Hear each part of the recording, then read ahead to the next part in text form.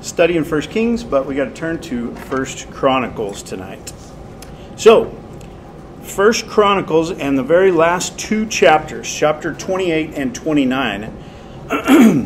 And once again, Chronicles and Kings and Samuel and Kings, and then the Chronicles are kind of like the Gospels. You got the same story.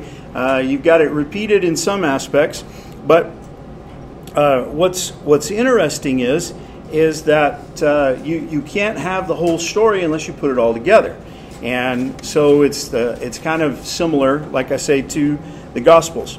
Now, we ended 1 Kings chapter 2 with the death of David, but we're gonna go to Chronicles now, and it's going to tell us what happened before he died.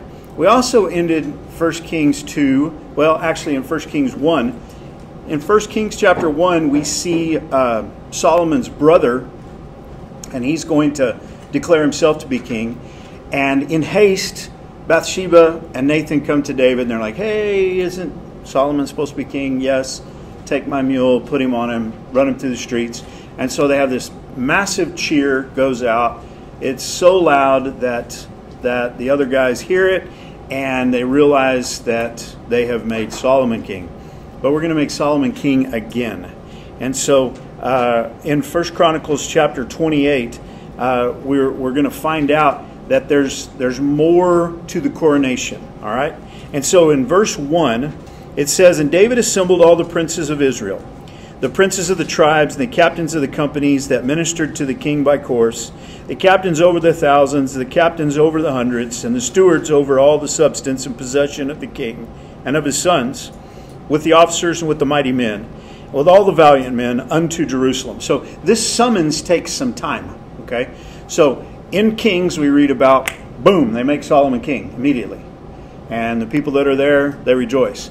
But then this summons goes out, and David gathers all these people together. So they're going to have a proper coronation. And he says in verse 2, "Then David the king stood up upon his feet and said, Hear me, my brethren and my people. As for me, I had in mine heart to build an house for rest for the ark of the covenant of the Lord, and for the footstool of our God, and had made ready for the building." So David says, I had it in my heart. This is something that I wanted to do. And you remember, we read about that in 2 Samuel. He says, hey, I want to do this. And Nathan's like, man, that sounds like a great idea. Go get after it. And then God comes to Nathan and says, no. David's not going to do this. So he has to come back to him and say, God says you're not supposed to do this. So David says, I had this in my heart. There's something I wanted to do. And it's just a great reminder that sometimes we have something in our heart, and God says, no, I'm gonna have you make preparation for it, or I'm gonna have you do something else. And so he's going to put a stop to this, all right, as far as David building this building. Verse 3, "But God said unto me, Thou shalt not build an house for my name, because thou hast been a man of war and hast shed blood." Now, that's interesting. We read of David and his military exploits all throughout 1 and 2 Samuel, but God uses this. This is part of the reason why God says, no, you're not going to be the one. "Howbeit," verse 4, "the Lord God of Israel chose me." And look at that word chose, because we're going to see this quite a bit in the next few verses. "Howbeit, the Lord God of Israel chose me before all the house of my father to be king over Israel forever." So out of all of David's brothers, God chooses him. He says, "For he hath chosen Judah to be the ruler." Out of all the tribes of Israel, God chose Judah. "And of the house of Judah, the house of my father, and among the sons of my father, he liked me to make me king over all Israel." So this is God's choosing. "And of all my sons, for the Lord hath given me many sons, he hath chosen Solomon my son to sit upon the throne of the kingdom of the Lord over Israel. And he said unto me, Solomon thy son, he shall build my house and my courts, for I have chosen him to be my son, and I will be his father." If you go back, and we're not going to do it because of time, but if you go back and read the Davidic covenant in 2 Samuel chapter 7, you'll see that he makes mention of David's son, And if David's son will follow him, then he'll be blessed. But if David's son rejects him, then he's going to discipline him. And so he tells us here that God is talking about Solomon specifically out of all of his sons. Okay? And so he says there, verse 7, "Moreover, I will establish his kingdom forever, if he be constant to do my commandments and my judgments, as at this day. Now therefore, in the sight of all Israel, the congregation of the Lord, and in the audience of our God, keep and seek for all the commandments of the Lord your God, that ye may possess this good land, and leave it for an inheritance for your children after you forever." And so this is David's charge to Solomon.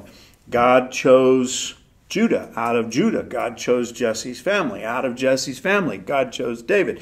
Out of David's sons, which he has many, God chose Solomon to be the next king. God also chose Solomon to be the one to build the temple. Now what we have here is this is, and we see this all throughout the Bible, this is God's election. This is election. God does the choosing. Now, the interesting thing about this to me is even though Solomon's going to be the one to, we're not talking about salvation here. We're talking about God's plan. And so God says, I choose David to be king, but that doesn't mean that I reject the entire nation. No. He's going to lead. I choose Judah for the kingdom, but that doesn't mean I reject the other tribes. No. But they are to submit to the king that God chooses. They are to submit to the leadership of the king that God chooses after David. Okay? And so if you take that same mentality and bring that to the New Testament, you continue to see that God has done this. He's done this throughout time. God chose Abraham. Abraham has 2 sons. He doesn't choose Ishmael. God chooses Isaac. The covenant goes through Isaac. God chooses of Isaac's sons. He doesn't choose Esau. He chooses Jacob. And we see that continued here. And so when we come to the New Testament, we learn that God says anyone can be saved, but there's only one way. And that's through the man that I choose. And that's Jesus. So Jesus says, I am the way, the truth, and the life. No man comes to the Father but by me. And so we see this laid out for us here. And he's going to go on, and verse 9 he says, "And now Solomon, my son, know thou the God of thy father, and serve him with a perfect heart and with a willing mind. For the Lord searcheth all hearts, and understandeth all the imaginations of the thoughts. If thou seek him, he will be found of thee, but if thou forsake him, he will cast thee off forever." And so he's challenging Solomon to continue to follow the Lord. He says, God knows your heart. And you know, as a human being, just not being a king or a leader or anything like, just as a human being, that is one of the most comforting things, and it's also one of the most terrifying things. God knows the thoughts of my heart. God knows the imaginations of my heart. The only way that you can know what's going on in my heart is if I choose to allow you to, by opening my mouth and telling you what's going on in my heart, right? But God, he knows. And he's reminding Solomon of this. "Take heed now," verse 10, "for the Lord hath chosen thee to build an house for the sanctuary.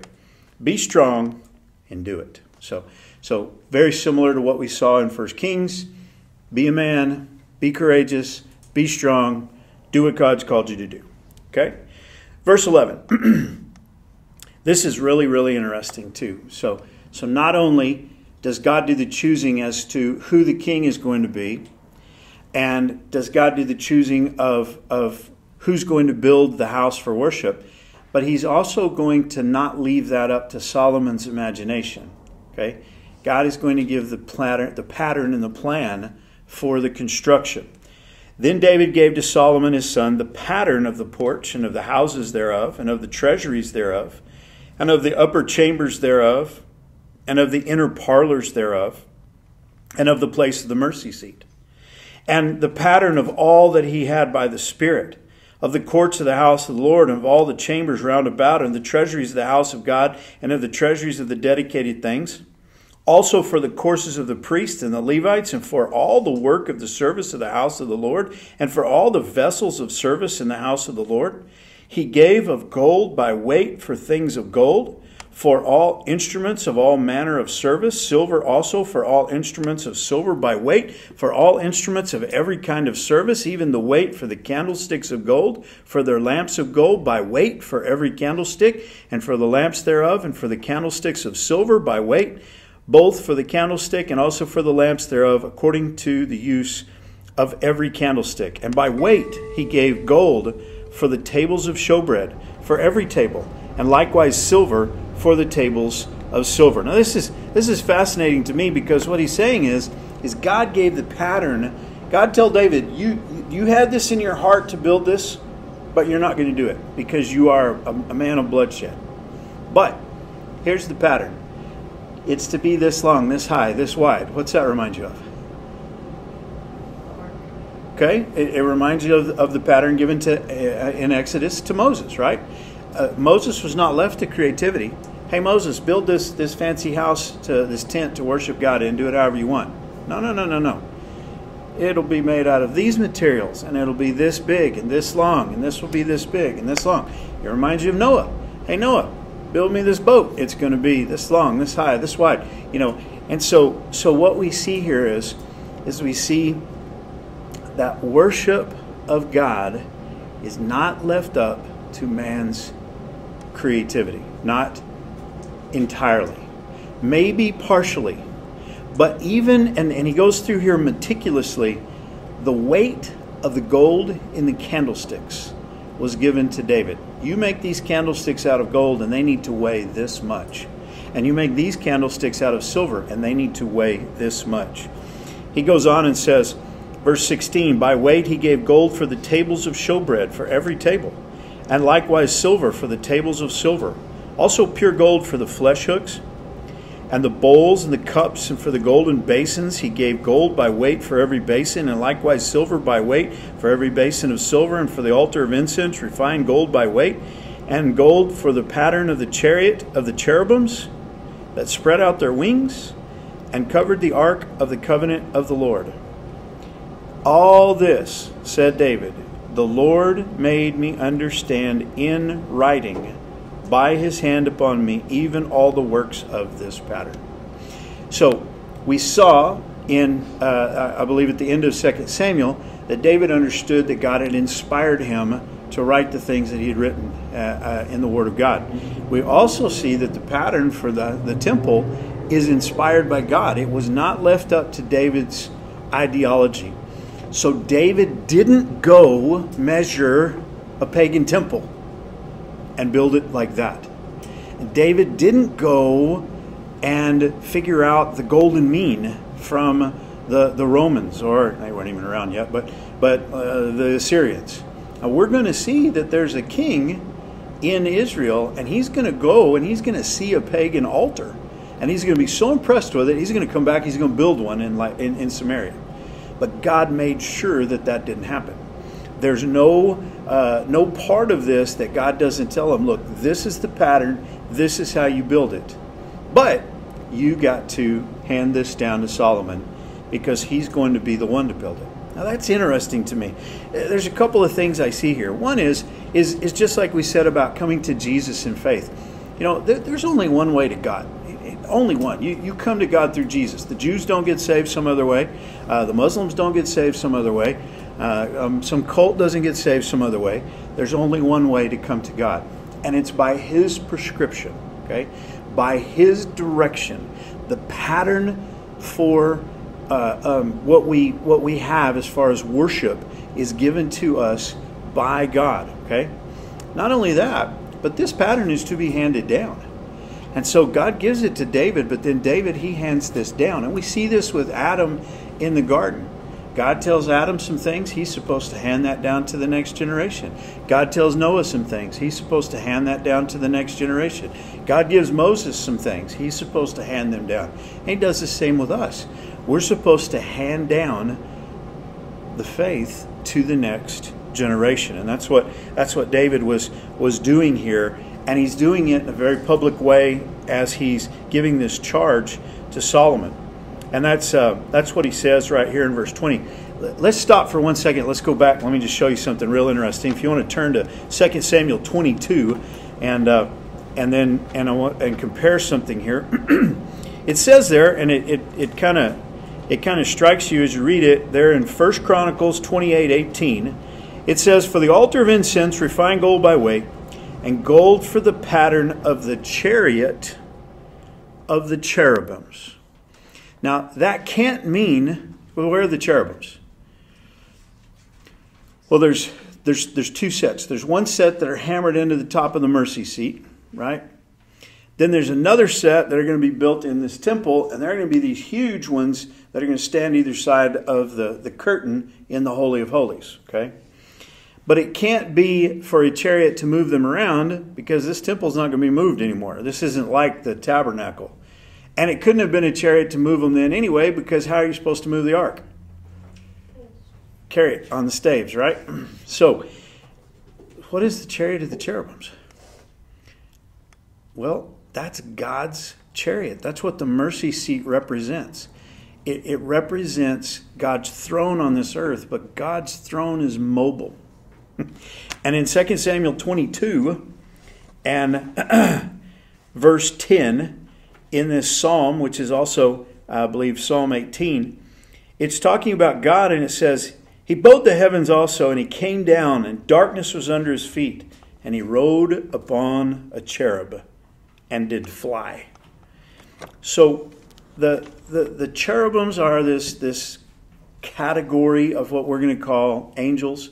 What I'm going to call angels. I don't know if they fit into that category. There's some kind of living creatures. We see them in Revelation when we see the throne room of heaven. We also see them in the book of Ezekiel.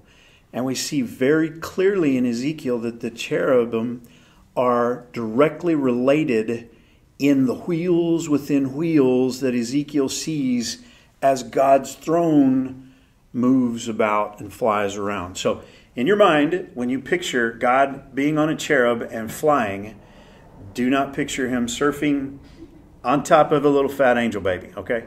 That's not what's happening. It is the fact that the representation of the mercy seat is literally the only prescribed visual representation of God's chariot that's on top of the Ark of the Covenant, all right? By the way, isn't it interesting? The Israelites are not allowed to make any form of graven image of anything in heaven and earth anywhere except this. And they're instructed, Bezalel and Aholiab were instructed specifically to make out of one piece of hammered gold the Ark of the Covenant's lid, which has creatures beaten into it. That's strange. But once again, was it man's idea? Did man dream this up and say, ooh, I'm going to make this image and put it in there to worship God? No. And they didn't bow down to this image. They offered the blood on top of the mercy seat there. But God Himself is never represented inside of the Holy of Holies. So, it's His chariot, He tells us there. The pattern of the chariot of the cherubims. So I'm thinking that instead of horses pulling God's chariot, or maybe there's horses too, but there's also these flying cherubim. Anyway, let's go on. He says there in verse 20, and David said to Solomon, back to 1 Chronicles chapter 28. And David said to Solomon his son, be strong and of good courage, and do it. Fear not, nor be dismayed. For the Lord God, even my God, will be with thee. He will not fail thee nor forsake thee until thou hast finished all the work for the service of the house of the Lord. And that sounds a lot like the charge given to Joshua. Be strong and of a good courage. He encourages Solomon in verse 10 and again here in verse 20. And he says, do it. I'm giving you this charge. I'm giving you this instruction. I'm giving you this pattern. Now do it. Put it into practice. Don't be dismayed.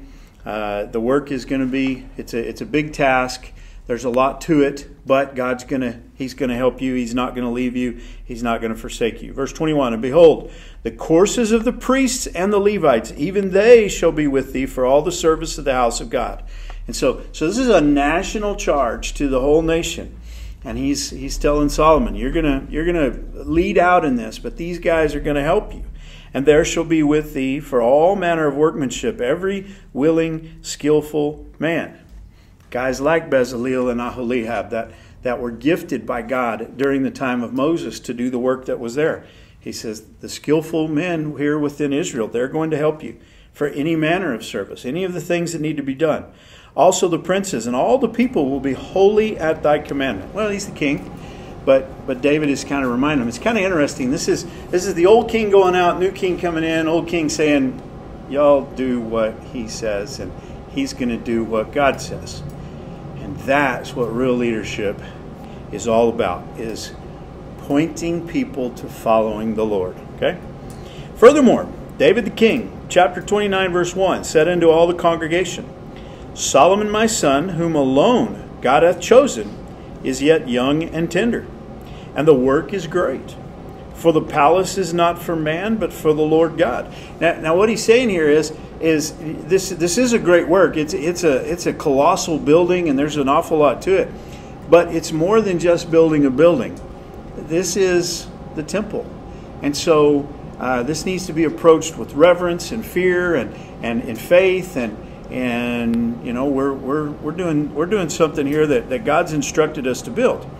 Now I have prepared with all my might for the house of my God the gold for things to be made of gold, and the silver for things of silver, and the brass for things of brass, the iron for things of iron, and wood for things of wood, onyx stones and stones to be set, glistering stones and of divers colors, and all manner of precious stones and marble stones in abundance. So David in his life had acquired much wealth as king, and he's saying, I am leading out in setting these things aside for the construction of this temple and all of these different things. Okay, and it's a great reminder once again of what leadership is. Leadership is leading from the front, and so unlike some of our leaders today who constantly tax the people and make themselves rich, David is saying, I have made available all kinds of this: gold, silver, iron, brass, wood, precious stones. I mean, this is huge. You remember, he traded some cities to a guy, to his buddy Hiram from Tyre, to fell trees in Lebanon. They didn't have the trees necessary for the building of this in Israel. So they had to fell them in Lebanon, float them down the coast, and then carry them across to Jerusalem. And so he's got this pile of cedar logs sitting over there that it's taken, well, he had to trade cities for them. It's taken thousands and thousands of man hours to get all of this done. So he's got all of this stuff stacked around. David's been doing this for years and years. Okay?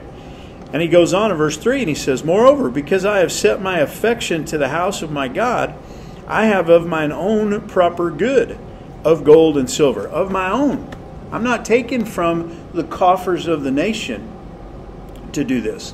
This is my own, which I have given to the house of my God, over and above all that I have prepared for the holy house. So over and above. And once again, we remember when David bought the threshing floor of Araunah, Ornan, that Ornan would have gladly given it to David. And he offered, I'll give you the oxen for the sacrifice. I'll give you the threshing floor for the altar place.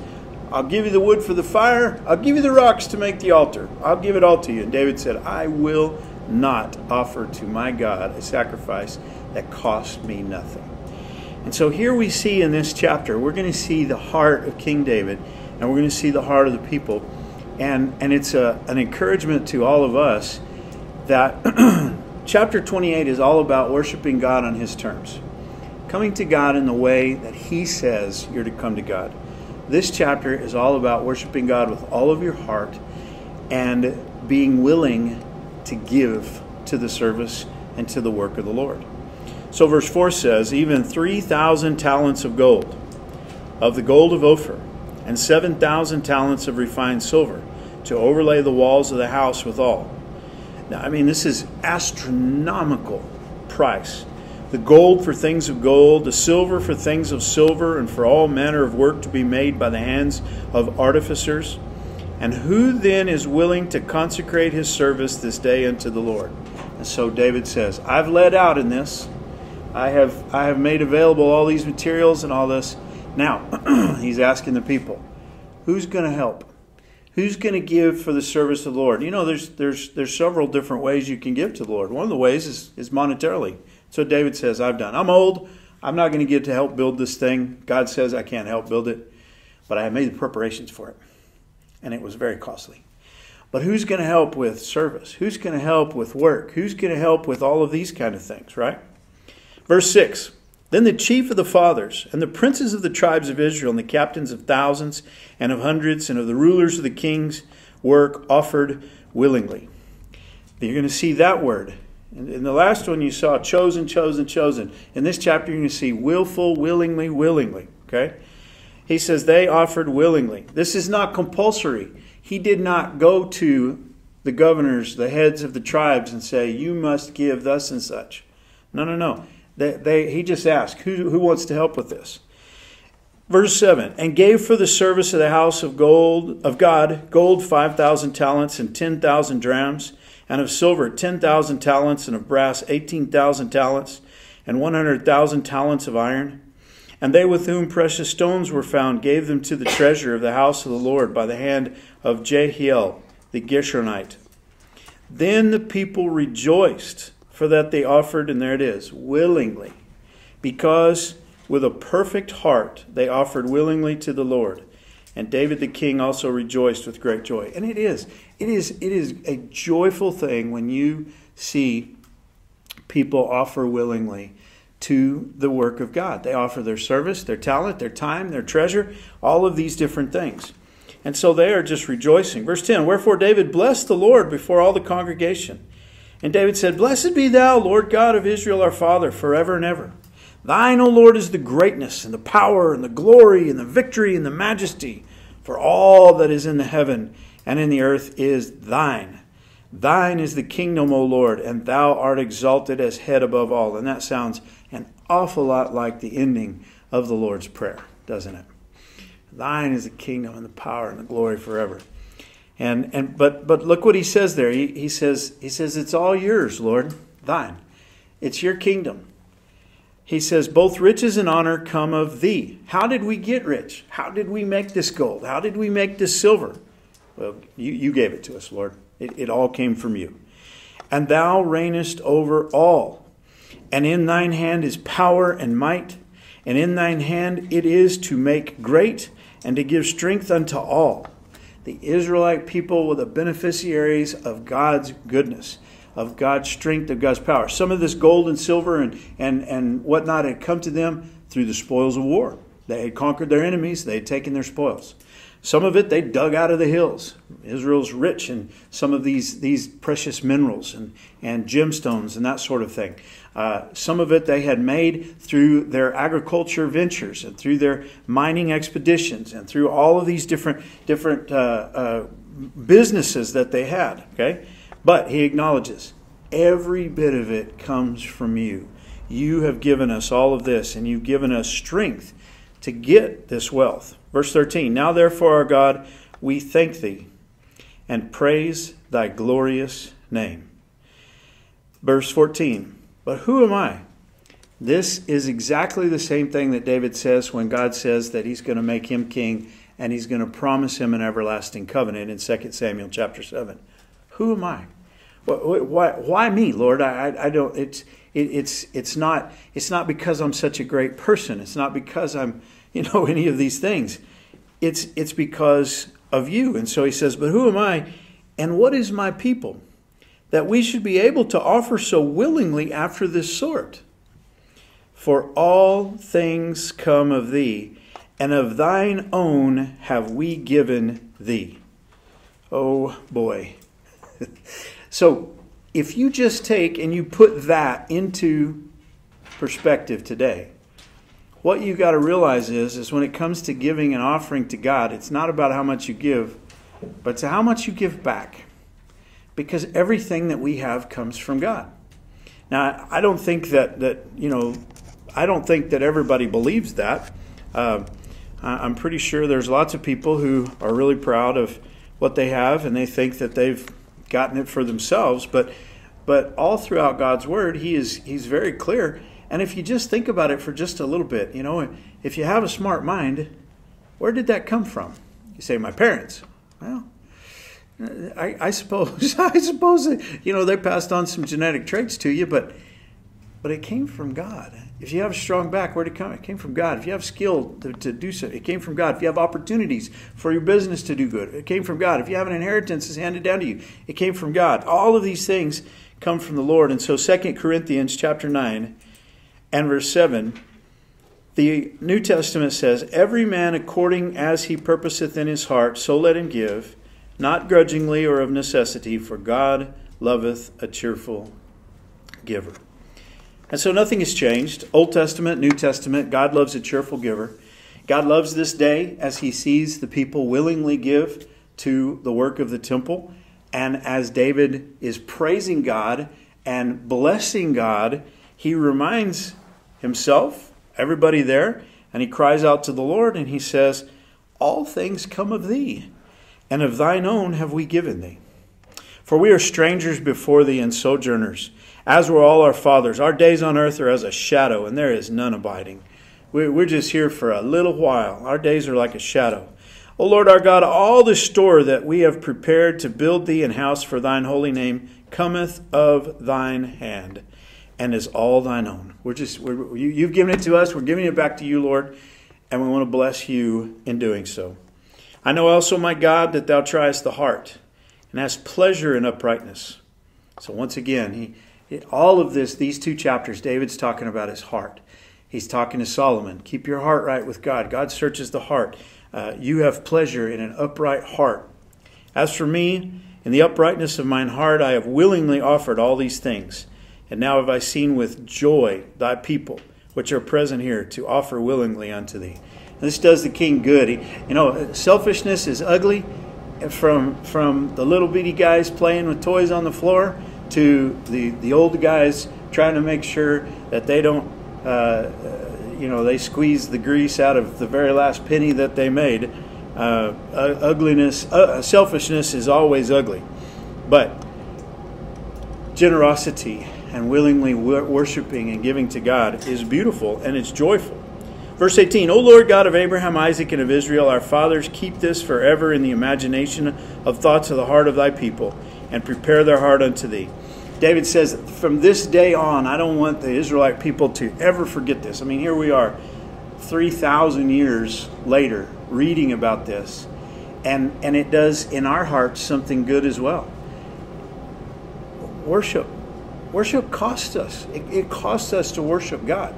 It does. It costs us time. It costs us energy. It costs us money. They're going to offer sacrifices. These animals cost money. They're giving these precious metals and all of these things.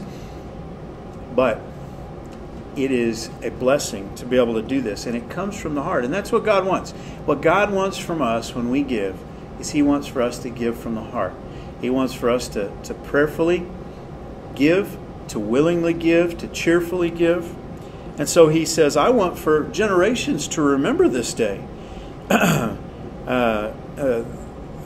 the imagination of the thoughts of the heart of thy people, and prepare their heart unto thee. And give unto Solomon my son a perfect heart, to keep thy commandments, thy testimonies, thy statutes, and to do all these things, and to build the palace, for the which I have made provision. And David said to all the congregation, now bless the Lord your God. Isn't it interesting? They never asked God to bless them. As a matter of fact, David is kind of saying in that earlier part, God, you've already blessed us. Now we want to bless you. There's a worship song. It's called America Bless God. We've got the one that's God Bless America, and that's a good song too, and we need His blessing, and we ask for His blessing, but we need to bless the Lord as well. So he says to the congregation, now bless the Lord your God. And all the congregation blessed the Lord God of their fathers, and bowed down their heads and worshiped the Lord and the King. And they sacrificed sacrifices unto the Lord, and offered burnt offerings unto the Lord. On the morrow after that day, even 1,000 bullocks, 1,000 rams, and 1,000 lambs with their drink offerings, and sacrifices in abundance for all Israel. Wow. What a bloody work. Man, work. That is an awful lot of work. that took a lot of time. And we're going to see that they actually, we'll see this in the next few weeks, they're actually going to have to consecrate a bigger area because they can't butcher all the animals they have to sacrifice. And it says, and they did eat and drink before the Lord on that day with great gladness. What a day. They are so excited. We have the blessing of God on our lives. We're going to build this temple to worship God. It's going to be, even though, think about it, even though it's built in one specific location on the threshing floor of our new Aruna in Jerusalem, in the particular spot that it's supposed to be built on, it's going to be a house of prayer for all nations. And God intends for anyone all over the planet to be able to come and to worship Him in that particular place. So they're rejoicing. And they had great gladness. And they made Solomon the son of David king the second time. So you see there in 1 Kings chapter 1 verses 38 to 40, they make him king the first time. They do it in haste. They parade him through the streets of Jerusalem. They declare him to be king, and hurrah, everybody, God save the king. But this time, David summons the entire nation together, all the leadership. And David talks about all the provision for the temple and makes a huge deal about it. It's going to last for several days. And they made him the king the second time and anointed him unto the Lord to be the chief governor and Zadok to be priest.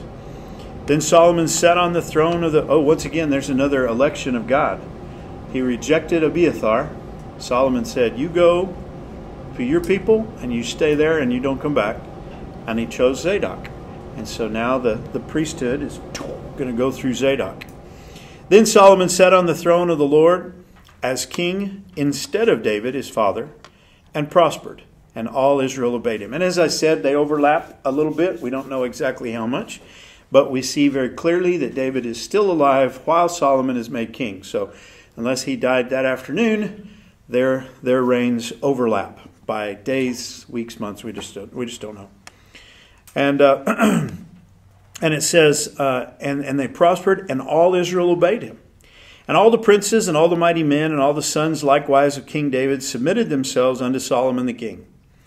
And the Lord magnified Solomon exceedingly in the sight of all Israel, and bestowed upon him such royal majesty as had not been on any king before him in Israel. So the royal majesty of Solomon, the wealth, the power, the elevation, the pomp, the circumstance, is going to be more than it was with David.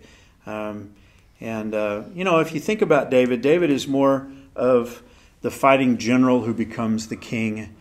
Solomon is the young man who becomes king, who's kind of sort of been groomed to be king his whole life. And so you're going to see some differences there. Verse 26, thus David the son of Jesse reigned over all Israel. And the time that he reigned over Israel was 40 years. 7 years reigned he in Hebron, and 33 years reigned he in Jerusalem. And he died in good old age, full of days, riches, and honor. And Solomon his son reigned in his stead. Now the acts of David the king, first and last, behold, they're written in the book of Samuel the seer, and in the book of Nathan the prophet, and in the book of Gad the seer, with all his reign and his might, and the times that went over him, and over Israel, and over all the kingdoms of the countries. So, close out 1 Chronicles with that, and that fits in just pretty much at the end of 1 Kings chapter 2, and gives us an awful lot more information and detail than Kings did. So this is what I want to encourage you with tonight as we look at this. Two things. Number one, God chooses, right? Now, in that, I don't think that God says you can be saved and you can't be saved, and you can be saved and you can't be saved, and you can be saved and you can't be saved. I don't believe God does that. I think it's God's will that all be saved. Matter of fact, I think the Bible is pretty clear in telling us that. It's not God's will that any should perish, but that all should come to repentance. However, we know that that's not going to happen, unfortunately.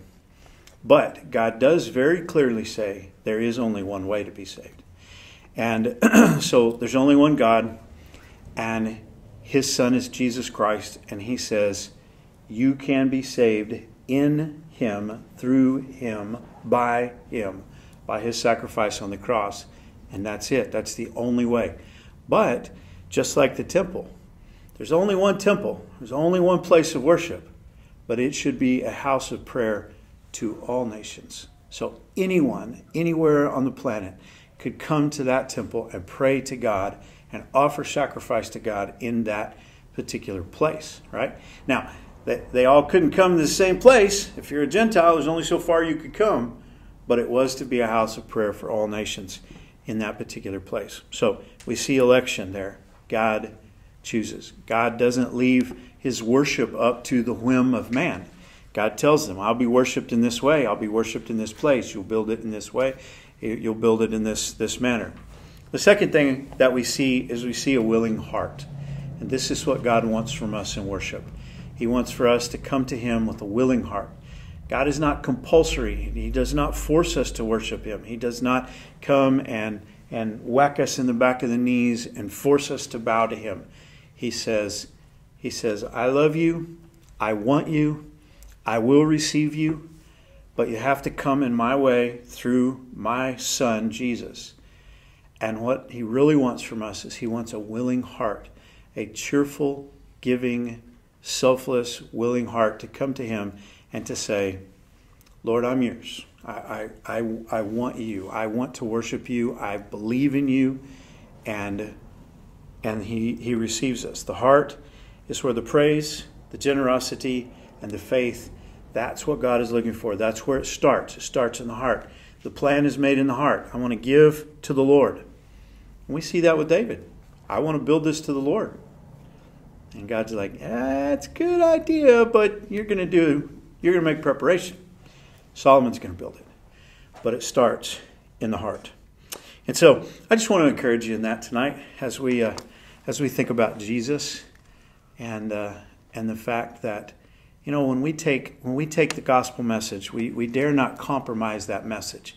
You know, like I said earlier, a Jew can't be saved any other way than coming to God through faith in Jesus Christ. They're going to have to believe in Jesus, the only way to be saved. But they can. And so can the person who's raised Muslim or the cultist or the atheist or anybody else. And that gospel message goes out to the entire world. God welcomes any and all that will come to him and through his Son Jesus in faith. And so we have that message that we can share with the world. Amen? Amen. Father, we thank you for the evening, and we thank you for your word. And Lord, we want to have a willing heart as we come to you in worship. And we thank you, Lord, for your incredible gift that you've given to us. And Lord, you are the way, you are the truth, and you are the life. And we can come to you through Jesus. Thank you for that, Lord. We ask your blessing on each and every family, Lord, that's part of our church. For those that can't be here tonight, Lord, we pray you'd bless them. And for these folks, Lord, I pray it's been a blessing in our hearts. In Jesus' name, amen. Amen. God bless you. Love you. I'm glad you're here.